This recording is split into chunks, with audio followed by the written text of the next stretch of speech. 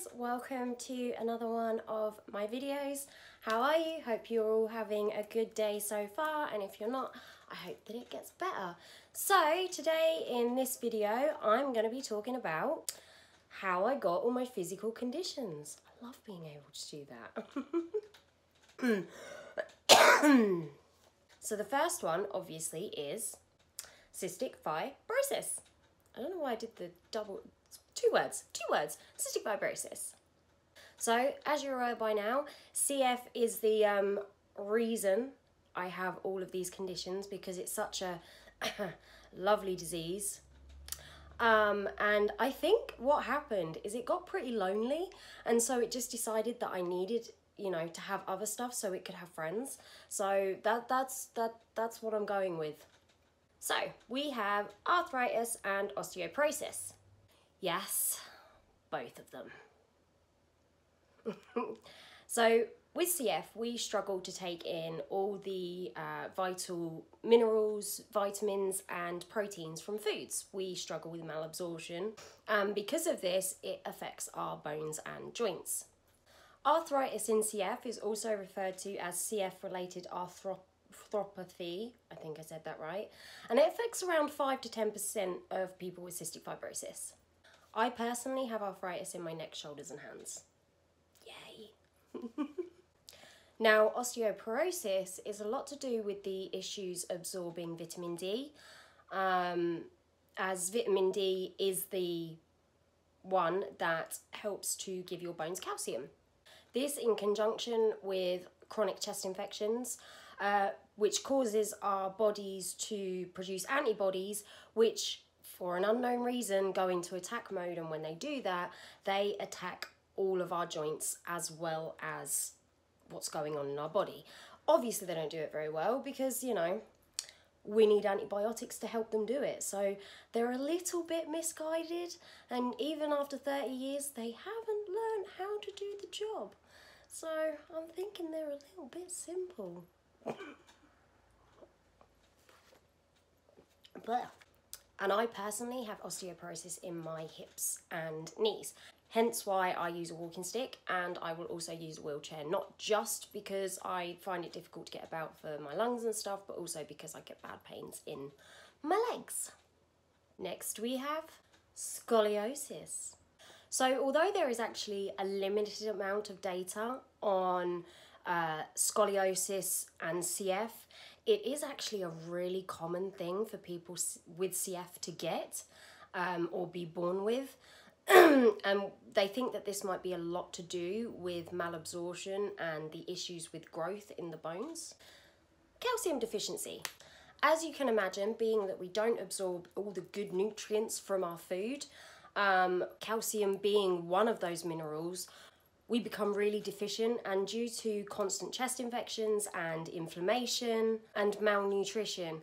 And although we are given supplements to kind of aid in getting enough vitamin D back into our bodies, this isn't always enough to make us perfect. Liver cirrhosis and fatty liver. Now, both of these conditions are generalised under CF-related liver disease, and around 40% of people with cystic fibrosis will have some sort of liver issues. CF causes problems with the liver being able to do its job correctly. It causes problems with its ability for the bile to work correctly. The cells cannot transfer chloride well enough, which causes the bile ducts to become sticky, inflamed and irritated. Now, cirrhosis is irreversible, and it is a very severe form of liver scarring. It's essentially the exact same disease as what alcoholics get in the last stages of their alcoholism. And this is because the liver tissue becomes hard, and it causes pressure on one of the blood vessels flowing into the liver. I mean, you know, I even tried eating liver as a kid to try and repair mine. It didn't work, but, you know. GERD, as in G.E.R.D. GERD stands for gastroesophageal reflux disease. Got it right, yes. Which is also known as acid reflux disease, and is caused by the stomach acid rising up into the esophagus. and causing burning and scarring. There are a few reasons that this can be caused.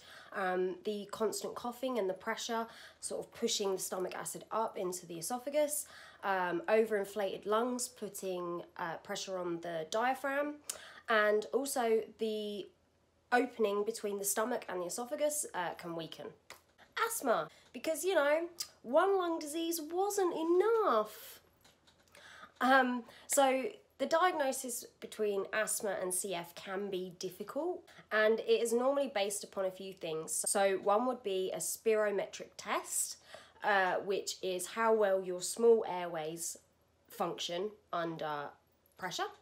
Two would be how well you respond to bronchodilators, which is normally an inhaler or a nebulizer, and you breathe that in, and how well your small airways respond to it. And number three, exercise testing.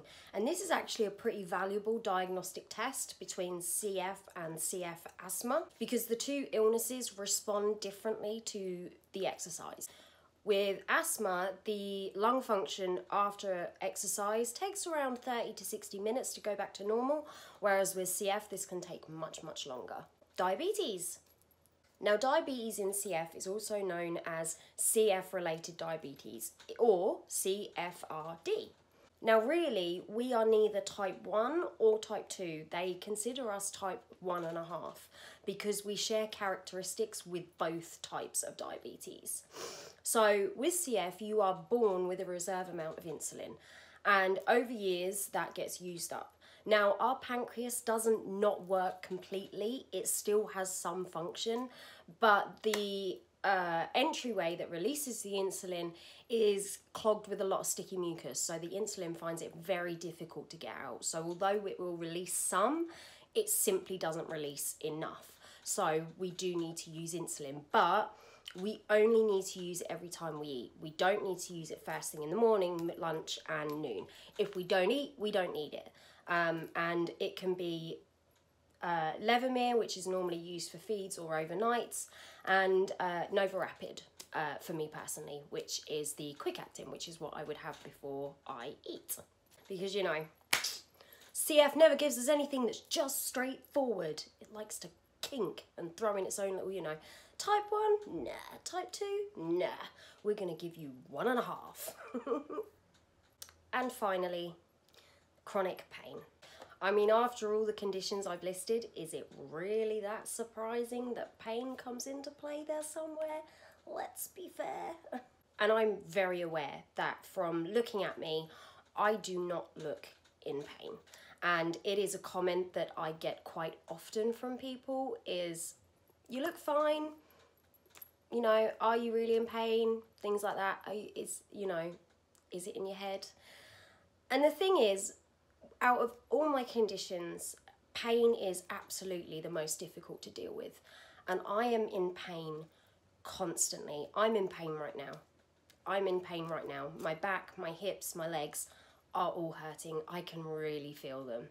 And there's never a break. Even when I sleep, I will wake up several times throughout the night because of pain.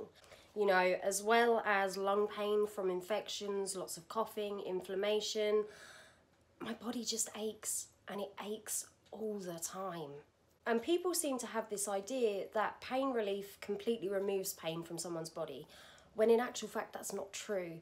Pain relief can help, and it certainly does. It just helps to make it more controllable, but it doesn't remove it. You know, without my pain relief, I would be in far greater pain than I am right now.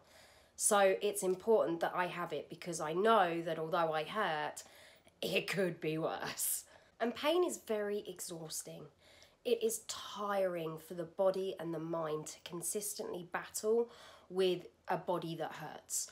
And more so when you want to be able to do things, you want to be able to go out with friends, you want to be able to have days out, you just want to be able to enjoy yourself.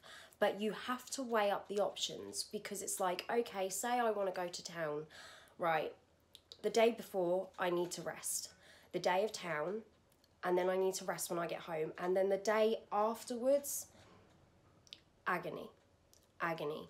And you have to weigh up the choices. But the thing is, although pain is painful, incredibly painful,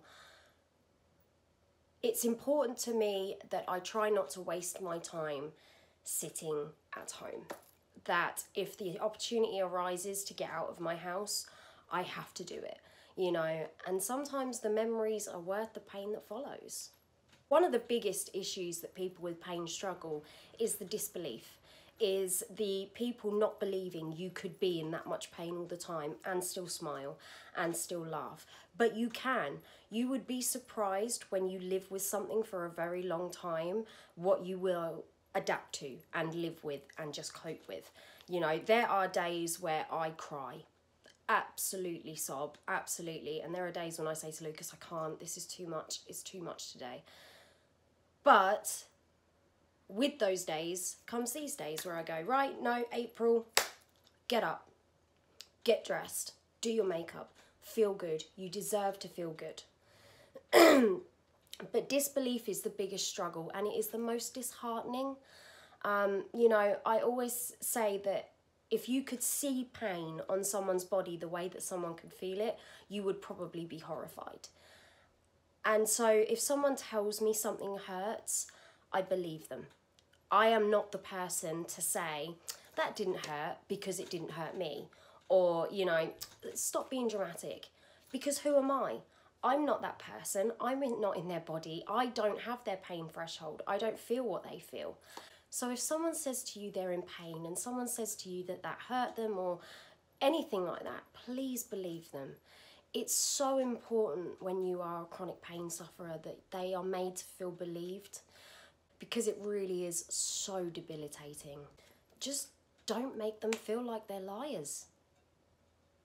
So, I hope you enjoyed this video, and as always, any questions, please don't be afraid to ask. I really am an open book, and I really don't mind. I hope you enjoyed the video, because, you know, I enjoyed making it.